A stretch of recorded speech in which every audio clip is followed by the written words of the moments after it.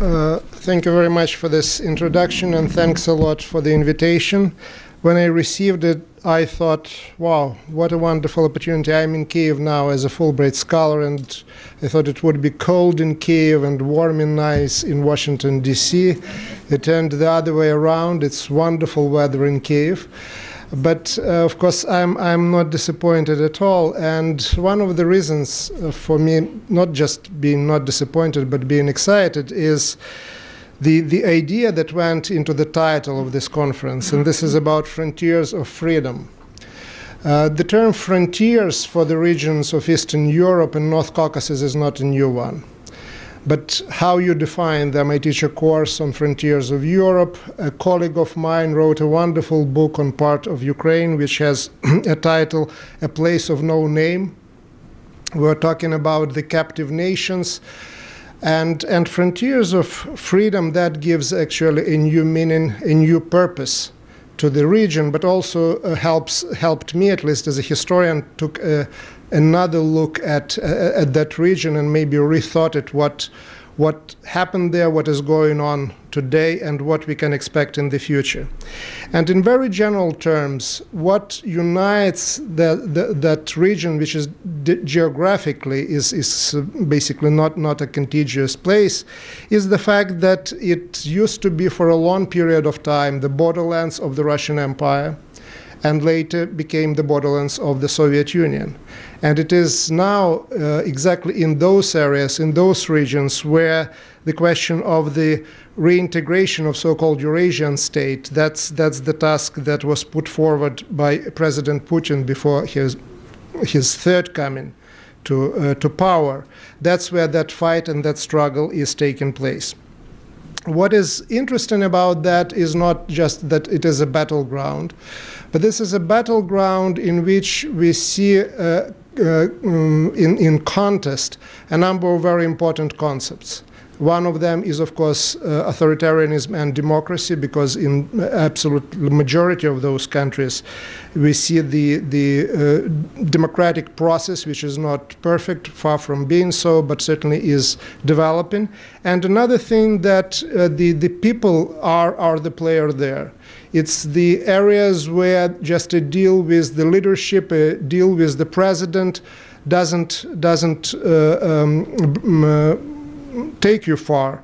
That's where the people go to the streets and express their desires, and in that sense, democracy lives there. And attempts, in Ukrainian case, for example, there were two attempts to introduce some form of authoritarian regime, and both of them ended in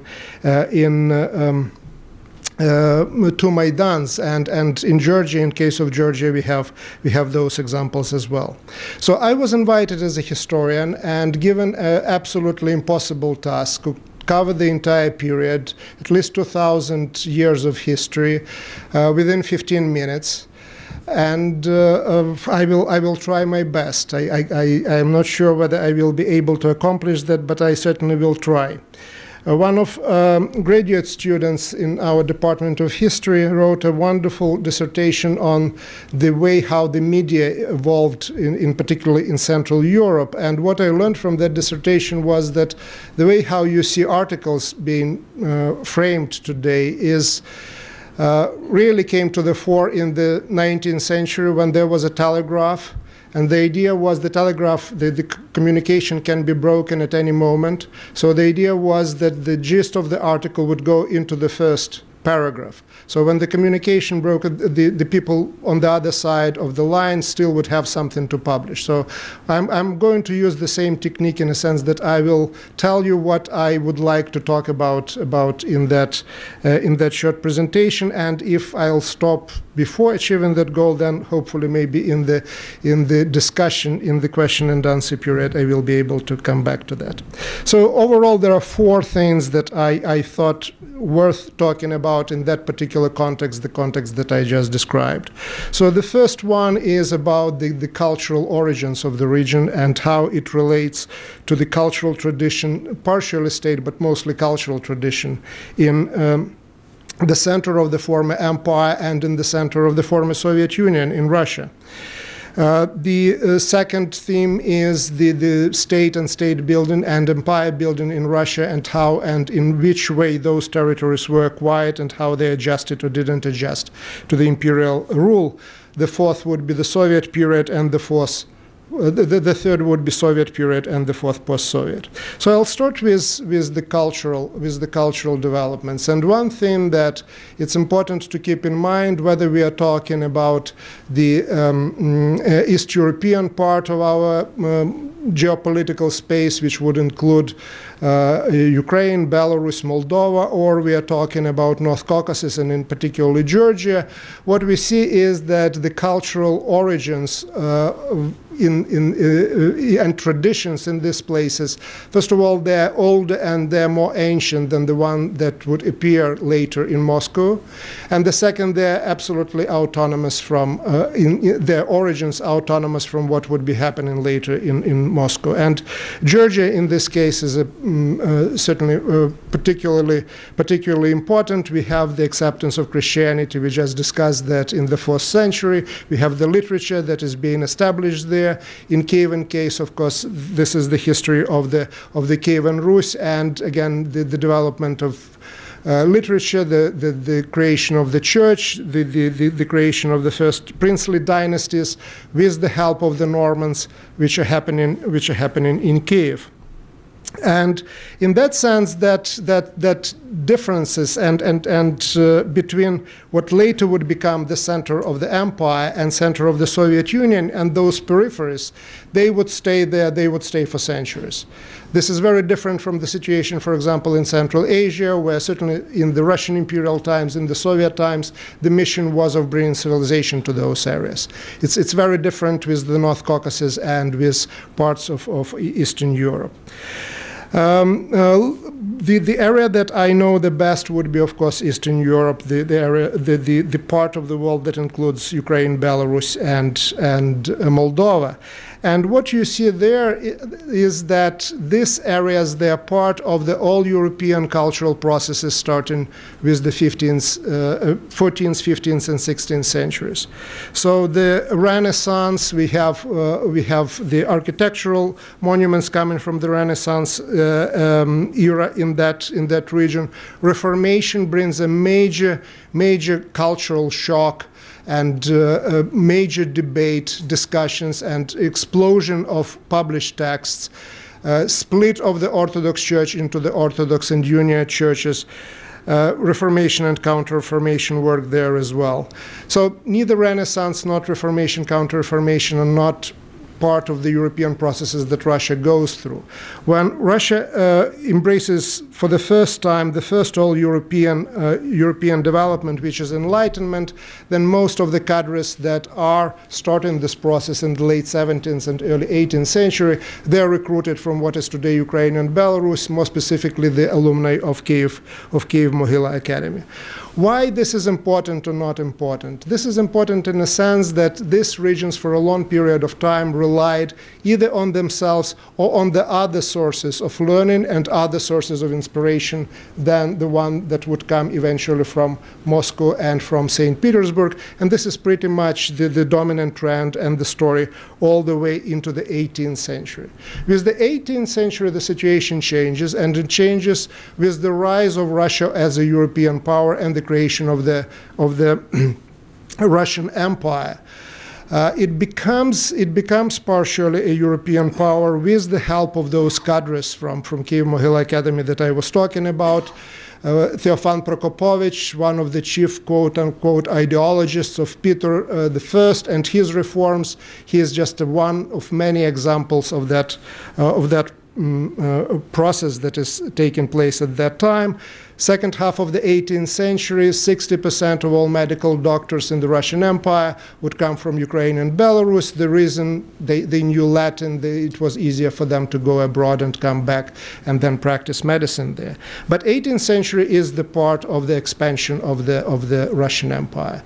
And it is the time of the integration and incorporation of the regions in Eastern Europe that I just discussed, in North Caucasus and Georgia in particular, 1782, the first agreement on the protectorate, Russian protectorate over Georgia, and that's the first time that that particular part of the region, which is historically quite different and quite independent from what was happening in the Russia-dominated space, that for the first time that they become part of that space, dominated not culturally yet, but certainly politically, and that process continues in the 18th century with really full integration, both the East European borderlands and borderlands in North Caucasus. But before that happened, all those regions, they experienced a period of the autonomous development within the Russian Empire. So the integration of Georgia was not happening overnight, and with the integration of the Cossack formations that were created in today's Ukraine, that process took at least 150 years. So you have, again, even within the Russian Empire, you have different traditions which are rooted in medieval and early modern period. 19th century is a different era in a sense that new sources of inspiration, rise of nation and national identity come to the fore. And that's where Eastern Europe becomes really a battleground between the Russian imperial project on the one hand and the Polish project on the other hand. The Polish-Lithuanian Commonwealth, one of the most powerful states of the early modern Europe, being partitioned by the end of the 18th century, but with the state gone, the cultural and political influences over the region continue. And if you go today to Kiev and see the monuments to Saint Volodymyr and see monuments to Bogdan Khmelnytsky, it wasn't the Ukrainian nationalists or proto-nationalists who built those monuments there. Those were the Russian imperial authorities who in that way established the Russian claim over the region against the Polish rule and control. So the area is a battleground. Both North Caucasus and Eastern Europe is a battleground, and despite the integration and political control of the Russian Empire, the cultural battle, continues all the way into the late 19th and 20th century. Now fast forward to the Soviet times. Well, the Soviet Union was created in December of 1922. And at that time, two projects on how to create that state that would become the major power, especially during the Cold War, two projects were discussed. One backed by Joseph Stalin, who was saying that, well, basically we have the Russian Federation, let's include North Caucasus and let's include Ukraine and Belarus on the same rights that Tatarstan, for example, has. And there was a significant already progress on that road to creation, this big Russian Federation. That was the idea. But there were two troublemakers in that whole story. The first one were the Georgians, and the second one were the Ukrainians. So those now communist elites, they rebel, and they demand actually much more rights, and Lenin backs them and creates a union of the Soviet Socialist Republics where at least pro forma Ukraine and later Georgia and even later Estonia have the same rights as Russia. And Russia, for the first time, gets and acquires its own territory, which is separate from the territory of the empire or separate from the territory of the Union. For the first time, they acquire their own institutions. So the formation of today's modern Russian nation really starts with this Stalin losing debate to Lenin in 1922, and again Lenin in that particular context backs the rebellious republics, which happen to be Ukraine and Georgia, which is very interesting given what is happening today and what happened later around the time of the disintegration of the Soviet Union. More in the case of Ukraine and Eastern Europe, less in the case of Georgia. The 20th century witnesses also the major battles, political and military battles over that region. The Second World War, Ukraine, Belarus, Moldova become the battleground. in that war. Some of the most important battles of the war are being fought there. The war is over in 1945. Maybe it is over in Berlin with the red banner on the top of the Reichstag, but it goes on for another 10 years in Ukraine with the Ukrainian insurgent army, which gives you how difficult, even for super authoritarian dictatorial regime of Joseph Stalin, it was actually to strengthen his hold on the parts of Ukraine, in particular Western Ukraine, which before that were part of Austria-Hungary, which before that during the interwar period were part of Poland, where a particular type of nationalism was developed, which was different from the communist type of communist Bolshevism that was in Eastern Ukraine. And again, I'm mentioning these things to stress one point, that this battleground situation, that this continuing competition between different political and cultural projects, it continues. It may be started somewhere in the Middle Ages. It strangely somehow continues all the way into the 20th century. It continues into what is happening today. Now, before they switched off my mic, the post-Soviet period, and that's where the entire conference, I understand, will be taking place, and that's where Ambassador Volker certainly will talk about that, and he has much more expertise than I have on that. But I want to bring from the historian's point of view, two very interesting and potentially productive parallels with the historical parallels with situation today, which maybe can help us to start the discussion and ultimately better understand of what is going on there. So the first parallel is the parallel of the interwar Eastern Europe. And interwar Eastern Europe, this is the emergence of the new states on the ruins of the former empires, from the Austria-Hungary to the Ottoman Empire to the parts of the Russian Empire and Baltics in particular, and Western Ukraine and Western Belarus. So the states that emerged there on those ruins of the empires, they were building their statelhoods. They were recreating, reinventing their nations. Most of them eventually, one way or another, fall into the trap, into the situation of the authoritarian rule from Poland to Romania. We know that quite well. Most of them would actually take more territory that they were able to digest, and they faced all problems with the minorities. Eventually, in the case of Poland, we know this is the most dramatic case of one country being lifted and moved geographically from one location to another, and again that was related to the minorities as well.